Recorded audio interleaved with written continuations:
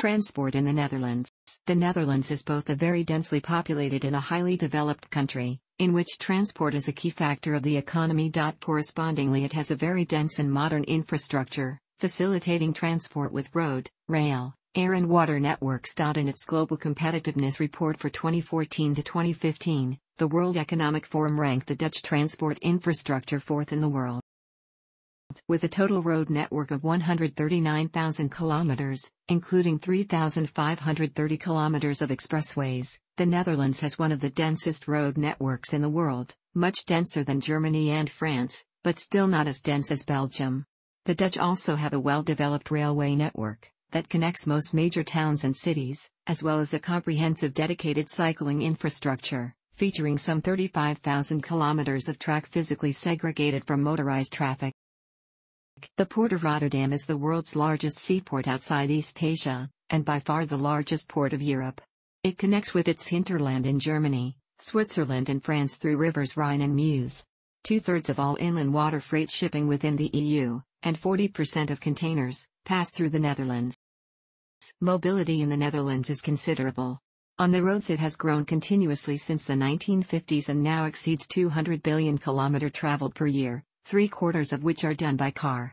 Around half of all trips in the Netherlands are made by car, 25% by bicycle, 20% walking, and 5% by public transport. Additionally, Dutch airports handled at least 70 million passengers in 2016.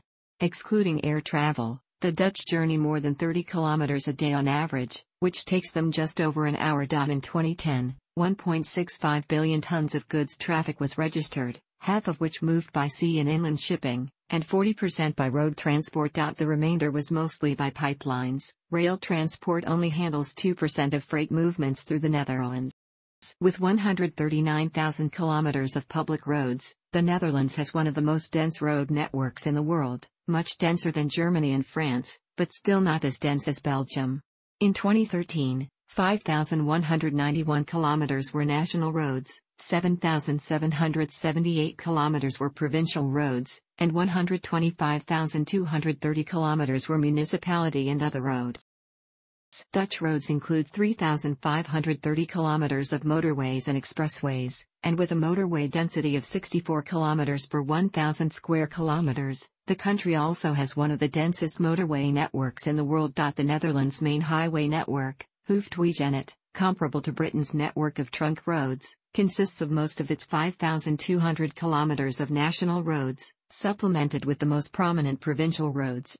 Although only about 2,500 kilometers are fully constructed to motorway standards, much of the remainder are also expressways for fast motor vehicles only. Mobility on Dutch roads has grown continuously since the 1950s and now exceeds 200 billion kilometers traveled per year, 3/4 of which are done by car, meaning that while Dutch roads are numerous, they are also used more intensely than in almost any other country. Car ownership in the Netherlands is high but not exceptional, and slightly lower than in surrounding countries. Goods vehicles account for 20% of total traffic.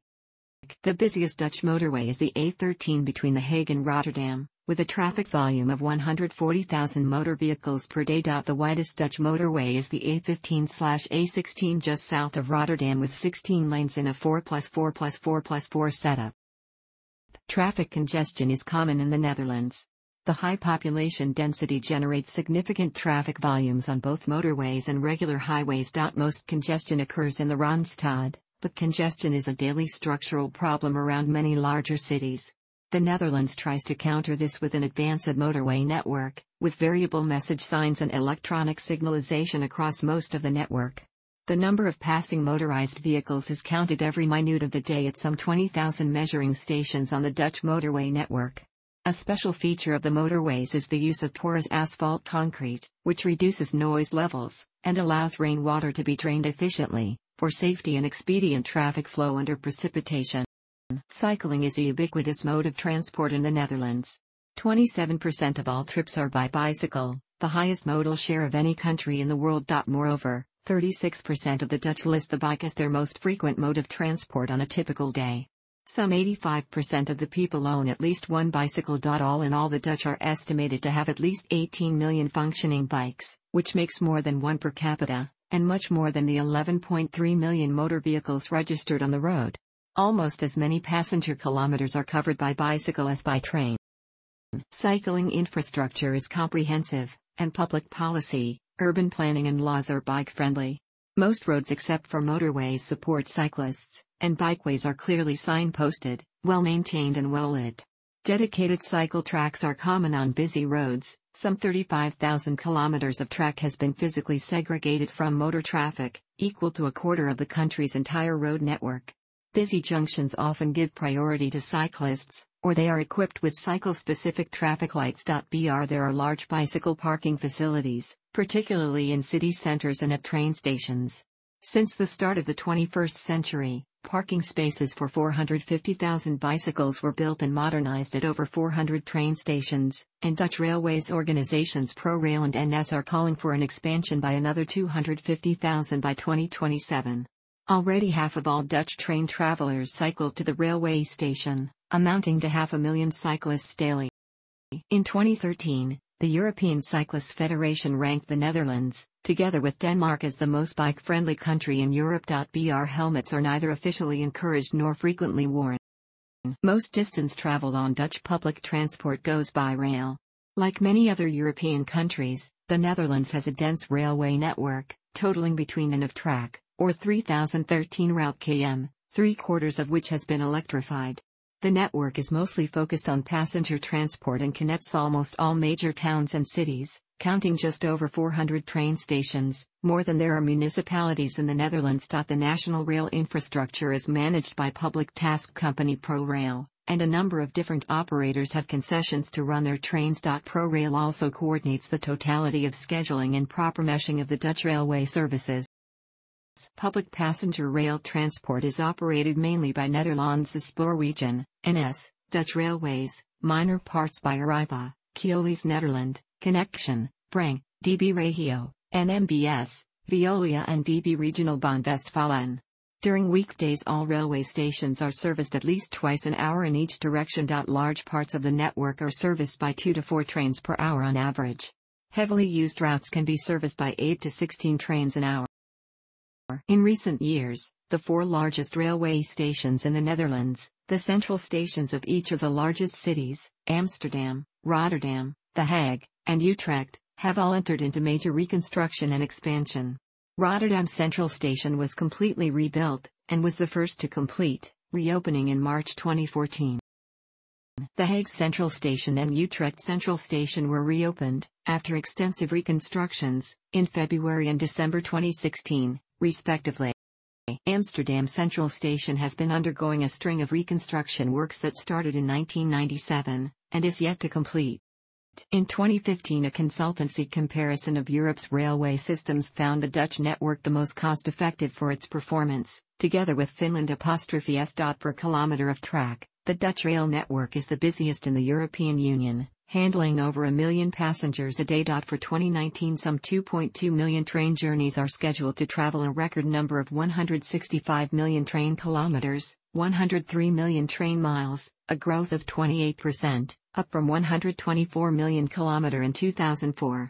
Until 2030, ProRail projects a further growth of passenger kilometers by another 45%. For 2019, also 8% more freight trains are scheduled than in 2018. On the initiative of 2 European parties, RailNet Europe and Forum Train Europe, a project called Redesign of the International Timetabling Process, TTR, should help to harmonize planning freight and passenger trains across Europe, to optimize usage of existing rail tracks. Currently, almost all freight trains, 96%, deviate from their original schedule, due to the dynamic nature of cargo transport. The new TTR must facilitate ProRail to let unscheduled freight trains run more easily, without requiring complex shifting in the regular passenger train timetables. Furthermore, as of 2020, timetables will be detailed to tenths of minutes, 6-second units, instead of whole minutes, to further optimize planning. In the long term, significant capacity gains could only be achieved by adding more rail tracks, but there is virtually no more available space, or transforming large portions off the Dutch railway system to run more like a metro, subway system, which could support up to 24 to 30 trains per hour on the busiest lines. This would, however, require a structural disentanglement of the current reality, in which trains, train drivers and conductors all have their own work schedules, following the Japanese model. However, at the moment there are no real plans for such steps. For longer distances, the main public transport in the Netherlands is the train. Long-distance buses are limited to a few missing railway connections. Regional, rural public transport, serving smaller towns, is by bus. Local, urban public transport is also generally by bus, but the three biggest cities, Amsterdam, Rotterdam and The Hague, all have extensive tram systems, that in each case also connect with adjacent cities in their respective urban agglomerations. In addition, Amsterdam and Rotterdam also have several metro lines. Amsterdam's subway was expanded by a new north-south line in July 2018, after 15 years of construction, costing €3.1 billion. Additionally, Rotterdam, The Hague and suburbs in between are connected by a light rail system called Randstad Rail, and one line of the Rotterdam metro system connects all the way to The Hague Central Station. Utrecht has its own light rail system, called Fast Tram, connecting the city with adjacent Nieuwegein and IJsselstein. Arnhem is the only Dutch town that still operates a trolleybus system. Due to the large amount of waterways in the Netherlands, not every road connection has been bridged, and there are still some ferries in operation. In the Rotterdam and Utrecht towns region, a water bus public transport service operates as well. Public transport operators are both the public transport companies run by the big cities, GVB, Amsterdam, RET, Rotterdam, and HTM, The Hague, as well as private enterprise companies like Arriva, Connection, Buzz, and Keolis Netherlands. Amsterdam Airport Schiphol, located southwest of Amsterdam, is the main international airport in the Netherlands, and the third busiest airport in Europe in terms of passengers. Schiphol is the primary hub for Dutch flag carrier airline KLM and its regional affiliate KLM Cityhopper, as well as for other Dutch airlines Corendon Dutch Airlines, Martinair, Transavia and TUI Airlines Netherlands. The airport also serves as a European hub for Delta Airlines and Jet Airways, and as a base for EasyJet and Vueling Airlines. According to Schiphol's preliminary data, the airport handled 63.6 million passengers in 2016, a growth of 9.1% over 2015. Opened in 1916 as a military airbase, Schiphol saw 479,000 flights in 2016, and air freight tonnage increased by 1.8% to 1.7 million metric tons. In other regions there are much smaller international airports, the most prominent being Eindhoven Airport, Rotterdam The Hague Airport, Maastricht-Aken Airport and Groningen Airport. The airports of Eindhoven and Rotterdam, The Hague are both part of the Schiphol Group, and both experienced growth in 2016. Eindhoven Airport grew by 9.3% to 4.7 million passengers, whereas Rotterdam The Hague Airport's growth was a modest 0.2%, reaching 1.6 million travelers in 2016. On Maastricht-Aken and Groningen airports, a considerable share of flights is seasonal in nature. For transport within the country, air travel is hardly used. Based on Schiphol Group's preliminary data, its airports alone handled a total of 70 million passengers in 2016. In 2015, Dutch airports handled passengers at a ratio of 47 million on European flights versus 18 million on intercontinental flights, and in 2013 a slightly less 1.6 million metric tons of air freight. The Netherlands has 13 seaports, 3 of which have international significance. Handling 440 million metric tons of cargo in 2013, the port of Rotterdam is the biggest port of Europe, as big as the next 3 biggest combined, and the 8th largest in the world. The Amsterdam seaport is the 2nd in the country, and the 5th largest in Europe. Additionally, since 1998 the ports of Flushing and Terneuzen are working as one, under the name of Zeeland Seaports. Handling 34 million metric tons of cargo in 2012, this is now the 3rd biggest Dutch seaport. For comparison, the nearby port of London handled 44 million tons in that year. Through the rivers Rhine and Meuse, Rotterdam has excellent access to its hinterland upstream, reaching to Germany, France, and Switzerland. The port's main activities are petrochemical industries and general cargo handling and transshipment. The harbor functions as an important transit point for bulk materials and between the European continent and overseas. From Rotterdam, goods are transported by ship, river barge, train or road. In 2007, the Betoerroute, a new fast freight railway from Rotterdam to Germany, was completed. Three Dutch ports are deep-water ports that can handle fully laden Panamax ships: Rotterdam, Zeeland seaports and the port of IJmuiden. Besides Rotterdam, Amsterdam, and Zeeland, the ports of Moerdijk and Vlaardingen also support container liner shipping. Other notable port cities are Dordrecht, Haarlem, and Den Helder, as well as Groningen, which controls the seaports of Delfzijl and Eemshaven. Den Helder is home to the Netherlands' main naval base. Note: many Dutch-owned ships are also operating under the Registry of Netherlands Antilles, 1998 A. 6,237 kilometers of rivers and canals are navigable for ships of 50 tons.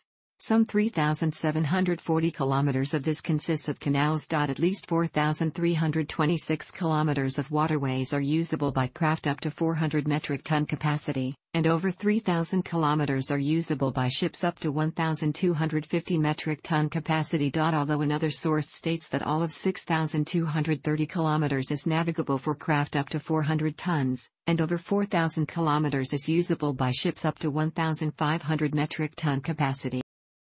The Dutch inland shipping fleet is the biggest in Europe. Consisting of some 7,000 vessels, it takes a share of 35% of the national total annual freight transport, and as much as 80% of bulk transport. Also 2/3 of all inland water freight transports within the EU, and 40% of the EU's inland container shipping, pass through the Netherlands. All in all, the Netherlands has so many waterways that virtually all major industrial areas and population centers can be reached by water via inland ports, 200, and transshipment terminals, 350. Crude oil, 418 kilometers, petroleum products, 965 kilometers. The distribution network for natural gas is the most dense in Europe and of very high quality, with a total length of 12,200 kilometers of transmission pipelines and 136,400 kilometers of distribution pipelines. A technical investigation has concluded that the existing Dutch high-pressure gas infrastructure could feasibly be converted for transport of hydrogen in the future. Transport in the Netherlands falls under the Ministry of Infrastructure and Water Management. With regard to public transport, not involving national rail, a total of 14 public bodies have been delegated the authority to grant concessions to public transport operators, namely the 12 provinces, plus the 2 transport regions specifically for Amsterdam and Rotterdam, The Hague. These 14 parties are united in a cooperation called DOVA, Decentral Openbaar Vervoer or Autoriteiten, or Decentralized Public Transport Authorities. The provinces in turn sometimes delegate this authority to their municipalities. Roads are controlled by authorities at all 4 administrative levels in the Netherlands. About 5,200 kilometers of national roads, Rijkswegen, are controlled by Central National Government Agency Rijkswaterstaat, and the country's 12 provinces manage about 7,800 kilometers of provincial roads. Most motorways are national roads, and the remaining national roads are mostly expressways. Only a few motorways are provincial ones, and they are much shorter and serve mostly regional traffic. Frequently, they were previously national roads. Municipality roads make up the bulk of the network, totaling some 120,000 kilometers. They are mostly local roads. Aside from the division in provinces, the Netherlands is also divided in 21 water management boards. Together with miscellaneous authorities, they own and control another 7,500 kilometers of roads. For some roads, it is because they are a physical element of water barriers, like dikes and dams, while others provide primary access to critical water control structures and may not even be open to the public. Although transport economics is much more than just the economy of the transport sector itself, the latter is much easier to quantify. In 2012, the Dutch goods transport and storage sectors by themselves accounted for almost 400,000 full-time jobs, employing some 500,000 people. Gross revenues totaled €77 billion, leading to results of €4.3 billion. Thanks for watching. Don't forget to like the video and don't forget to subscribe.